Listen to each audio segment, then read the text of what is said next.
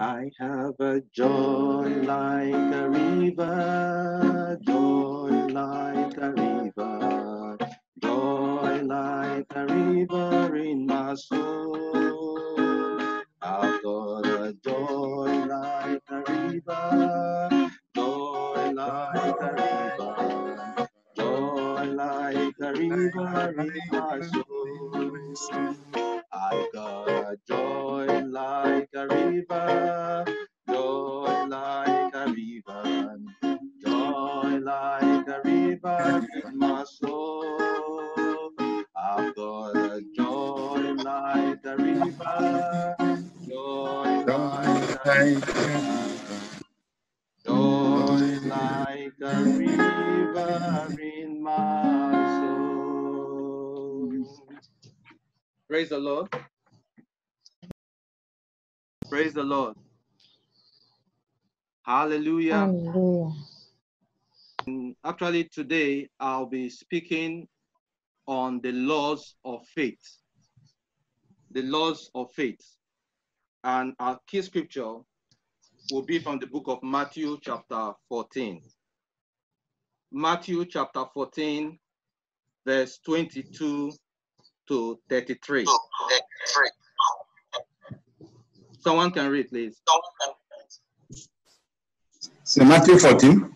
Yeah, Matthew 14, verse 22 to 33. Matthew 14. Straightway Jesus constrained his disciples to get into a ship and to go before him unto the other side, while he sent the multitudes away. And when he had sent the multitudes away, he went up into the mountain apart to pray. And when the evening was come, he was there alone. But the ship was now in the midst of the sea, tossed with waves, for the wind was contrary. And in the fourth watch of the night, Jesus went unto them, walking on the sea. And when the disciples saw him walking on the sea, they were troubled, saying, It is a spirit. And they cried out for fear. Straightway Jesus spake unto them, saying, Be of good cheer, it is I, be not afraid. And Peter answered him and said, Lord, if it be that, bid me come unto thee on the water. And he said, Come. And when Peter was come down out of the ship, he walked on the water to go to Jesus. But when he saw the wind boisterous, he was afraid. And beginning to sing, he cried, saying, Lord, save me. And immediately Jesus stretched forth his hand and caught him and said unto him, O thou of little faith, wherefore didst thou doubt? And when they were come into the ship, the wind ceased. 33. Then they that were in the ship came and worshipped him, saying, Of it, thou art the Son of God. Okay. Faithful Father, Lord, as we hear your word, I pray that you grant us understanding. Speak to our hearts. Grant us the grace to see, Lord, the way you want us to see. Speak in the way we will understand. And Lord, let the Holy Ghost take control. We have prayed in Jesus' name. Amen. Amen. All right. So I'll be speaking on the laws of faith. If we look at this scripture, the starting point says, and straightway Jesus constrained his disciples to get into a ship and to go before him onto the other side, while he sent the multitudes away.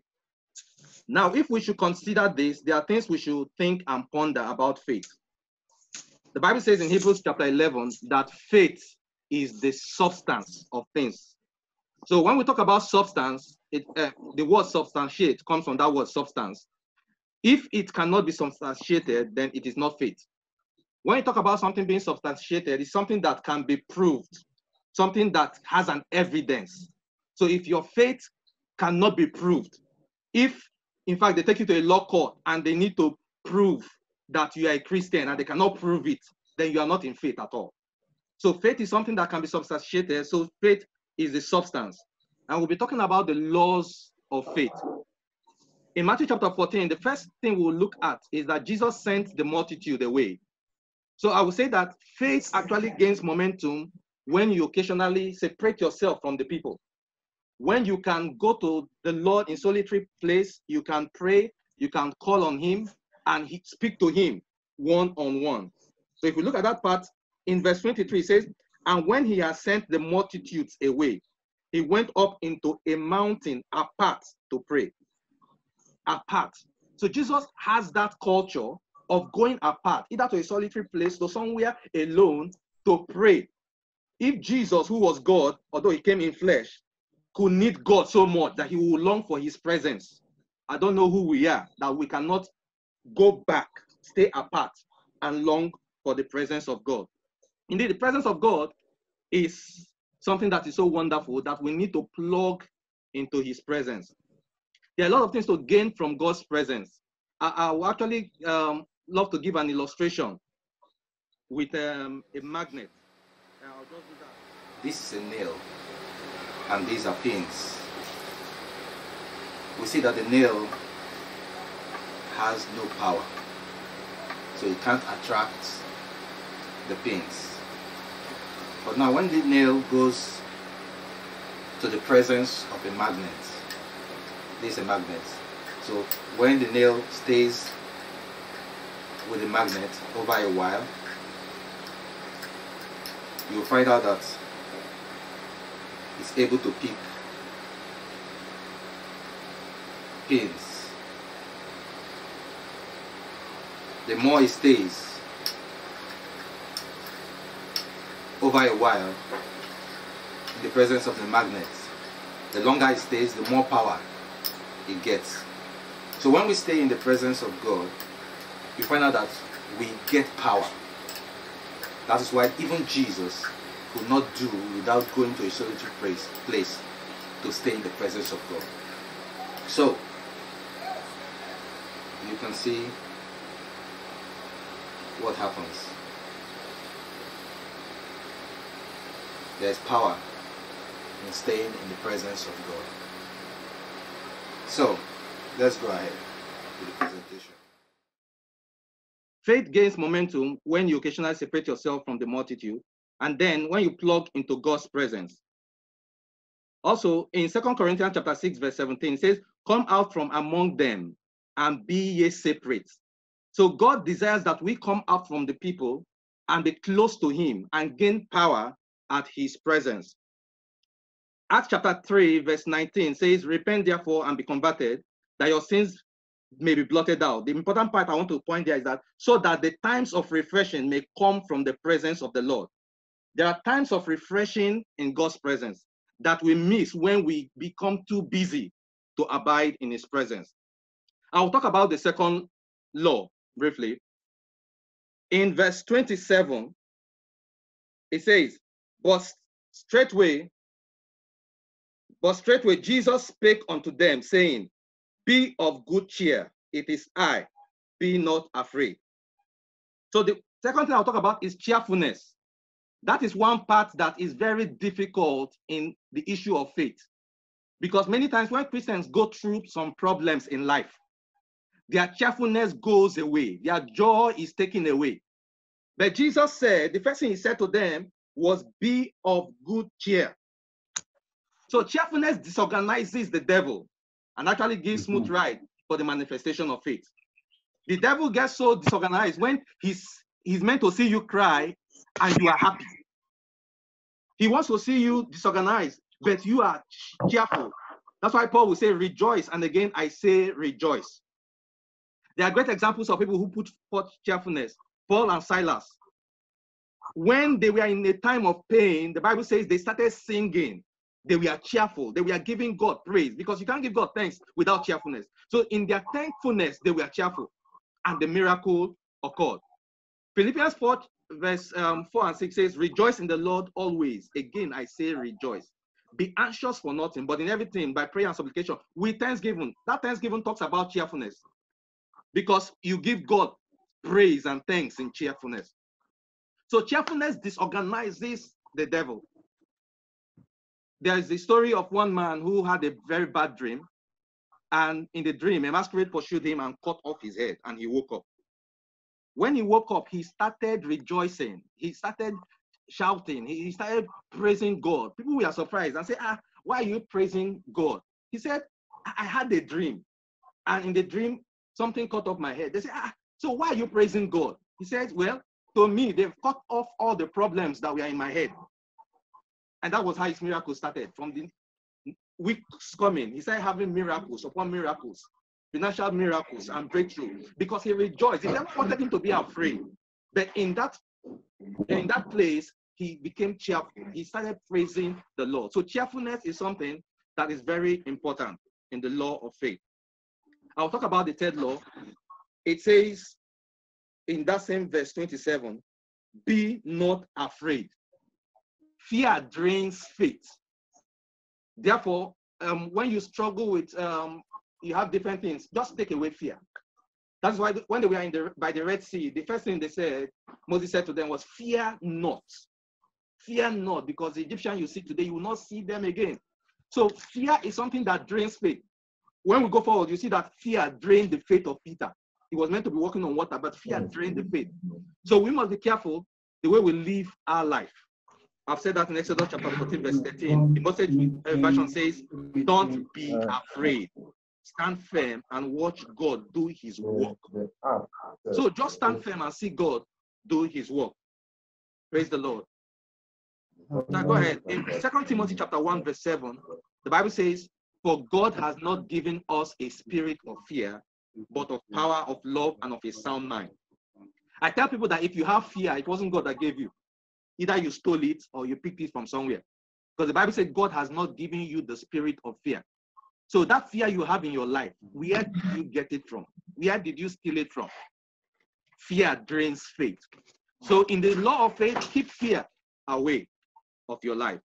Hallelujah. Now I'll go to the fourth law. In law number 4, Matthew chapter 14, verse 31.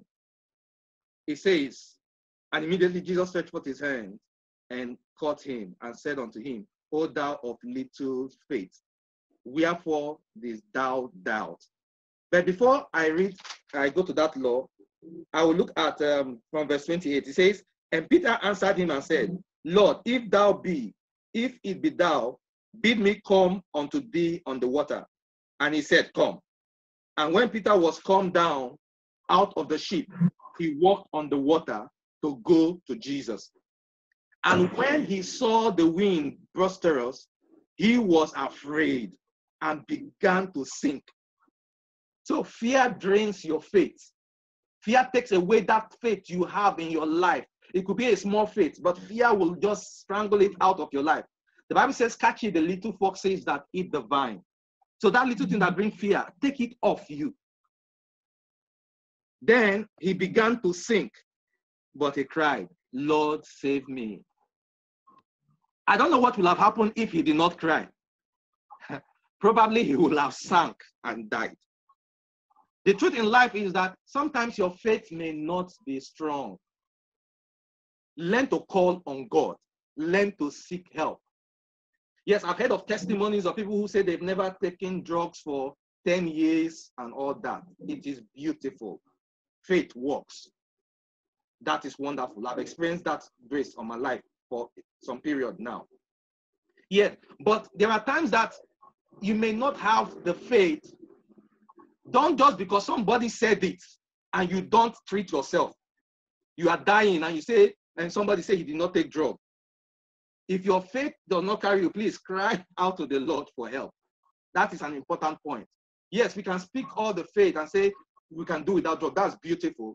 But where your faith is not carrying you, please cry out to God for help. That's talking about Peter. He cried to the Lord, and immediately Jesus stretched forth his hand and caught him and said, O thou of little faith, wherefore didst thou doubt? Little faith is a nuisance. Anywhere you talk, you hear Jesus say little faith. Most times that is trouble. He said, you prayed for this one, it did not heal. Oh, you of little faith. Jesus was sleeping in the boat. People started crying. They could not do anything. Oh, you of little faith. So indeed, little faith is a nuisance. There is actually a difference between little faith and small faith. As a little child, as somebody that just got born again, his faith may not be big. His faith could be small. The Bible says that if your faith is as small as a mustard seed, that you can say to a mountain, it will still move. So there's difference in scripture between small faith and little faith. In Matthew chapter 17, verse 20, says, and he says to them, because of your little faith, because of your little faith. But if you have faith as a grain of mustard seed. So some scripture will say, if you have faith as small as a mustard seed. So you can see that scripture talk about little faith and small faith. Little faith is a place of doubt. You have grown up in faith so much. You are a man of God for many years. But doubt has come in. It causes your faith to be little. That is different from a child that is just coming to know God, that has a small faith. So if your faith is as small as a mustard seed, it can do exploits. Oh. But if it is little, you have put in doubt. You have mixed your faith with all manner of doubt. You have watched a lot of videos and things that has confused your faith. And your faith is now little. You begin to pray, nothing happens. Begin to watch your faith. Begin to talk to God and say, God, increase my faith. Lord, take away my unbelief. Someone will cry and say, God, help my unbelief. Help, that is to say, help my little faith. You will have grown more than this in the faith, but you have mixed your faith with so many things. You listen to news, all the news you listen is about news of evils happening. You don't see anything to thank God for. All the news is just, how many coronavirus now has happened? Hey, I know it will soon reach 50. I know it will soon reach this. You are always talking on the negative, mixing your faith with doubts, and you say you are factual. Yes, factual, but your faith has gotten little. You need to work on your faith. How will it be going into a real war, picking a gun as a soldier, only to find out at the battleground that it was only a toy gun? That's what little faith does to you. You say you have faith, you're a man of God. That is why men of God have died in the battlefield.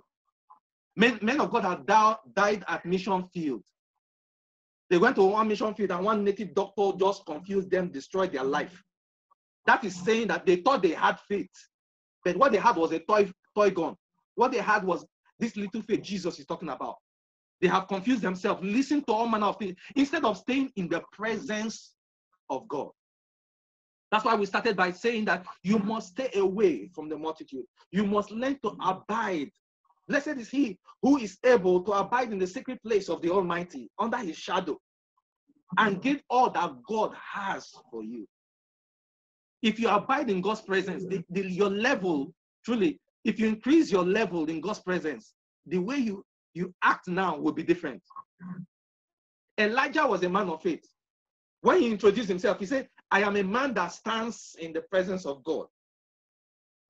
That made the difference. When Gabriel came to Mary to bring the news, say, I am an angel. I stand in the presence of God. Presence of God carries power, power, power.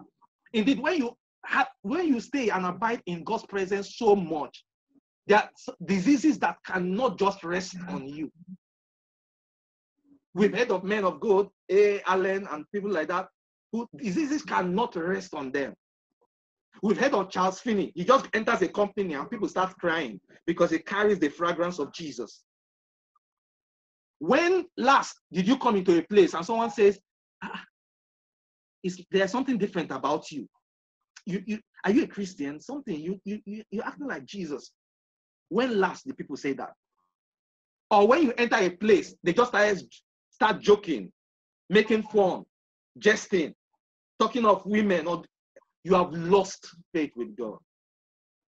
How little has your faith gone? It's time for us to ask the Lord, say, God, help me.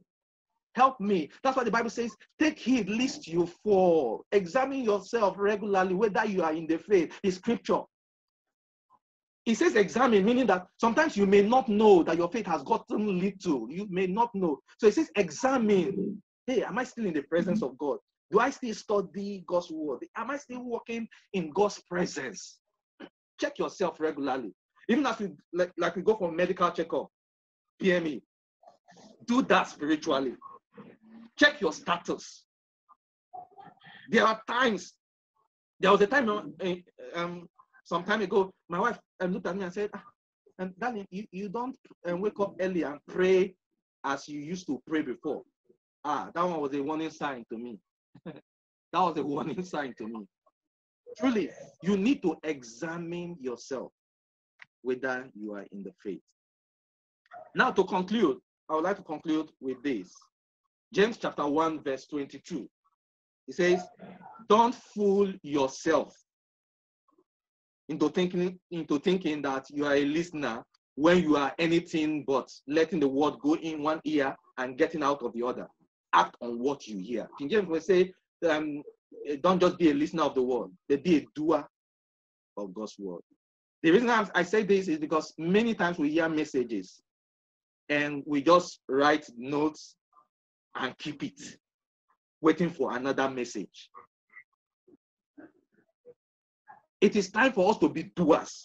Check yourself in this message. What should I do? Ask yourself, what is the action point? Number one, am I still abiding in God's presence regularly? Number two, am I cheerful?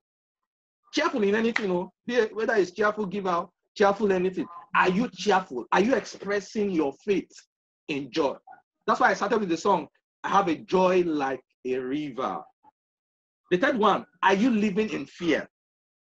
Some of us are not just living in fear, but we are sources of fear to people. So you send people text messages that will bring them fear. If you don't do this, something will happen to you. Have you heard? So you are a transmitter of fear, not just being afraid yourself. Now you are now a work piece of the enemy. The devil has hired you to be giving people fear. You need to watch your life. Then check yourself. Has your faith gotten little? It's time to ask the Lord, say, God, please help me. God, please help me. I can't do it alone. I need God to help me. Let us say a word of prayer as we round up. In Jesus' name. In Jesus' name.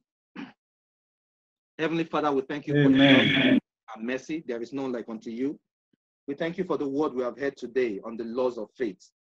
You have spoken expressly to us. And Father, we ask that, Lord, you will help us so that we will know you more. Lord God Almighty, that we will walk in the power of the Holy Ghost. Lord, I will begin to see the faith work. Faith works. It's a substance. Lord, it's an evidence. It works. Forgive us where we have not shown forth our faith to make people know you. Have mercy on us, Jesus. Thank you for your love and mercy. Be thou exalted, wonderful Lord. We have prayed in Jesus' name. Amen. Amen.